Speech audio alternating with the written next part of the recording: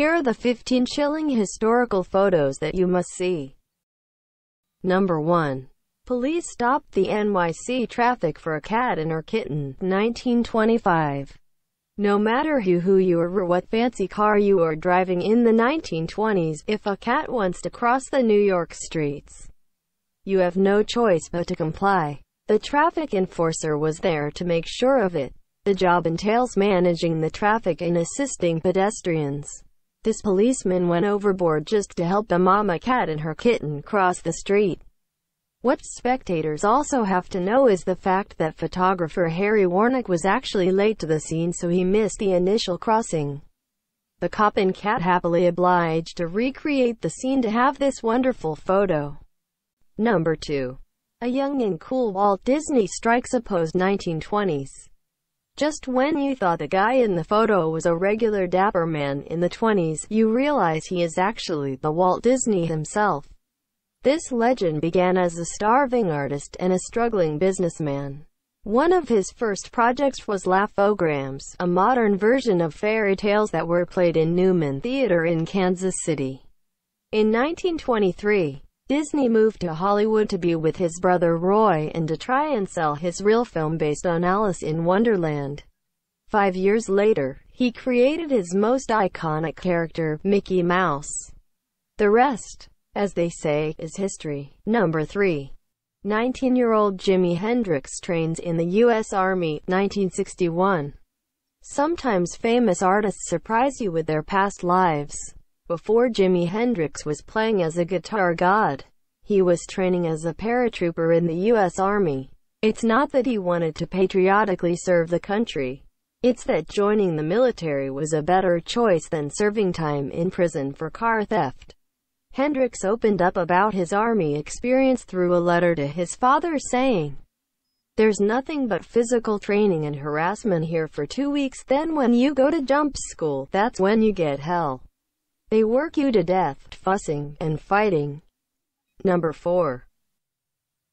A female Lockheed employee works on a P-38 Lightning, 1944.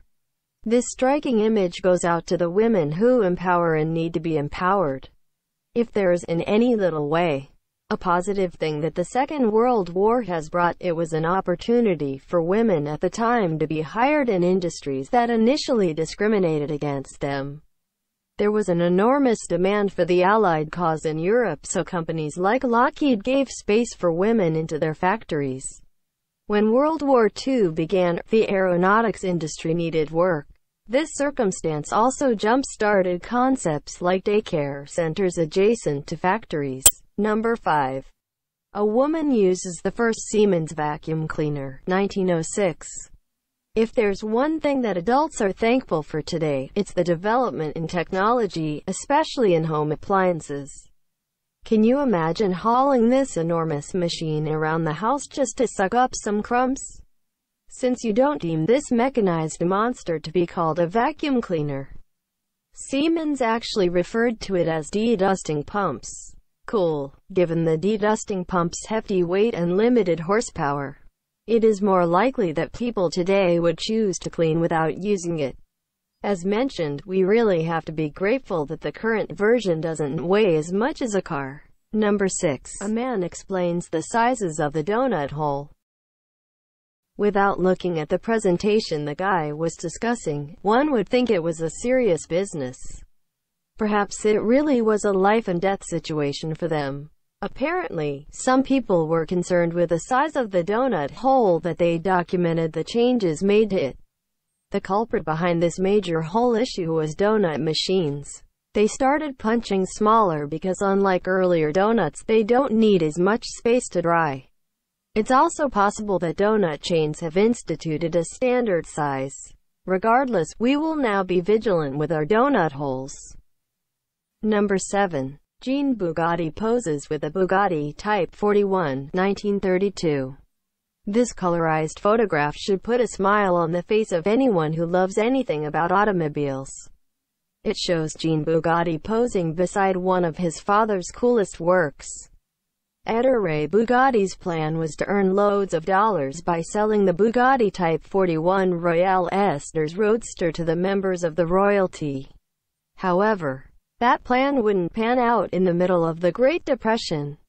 Apparently, the European monarchs were not inclined on the idea to burn some money on luxury cars during the economic depression. He initially wanted to build 25 models of the Bugatti Royale, but only 7 of these cars were ever produced. Before we move on to the remaining photos, please like and subscribe to my channel below. Number 8. Barbara Walters leafs through some papers, 1949.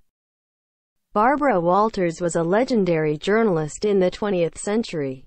Before taking the spotlight though, she was just a college student studying English at Sarah Lawrence College in Yonkers, New York. After earning a BA degree in 1951, the fresh graduate moved to New York City and started working for an advertising agency. Walters then snagged a position at a local NBC affiliate. For years, the budding broadcaster produced programs at NBC, then moved to CBS in 1955. It did not take long before she took a job at the Today Show. Number 9. A beggar runs alongside a carriage carrying King George V. From 1910 until his demise in 1936, Queen Elizabeth's grandfather King George V took the reins over England.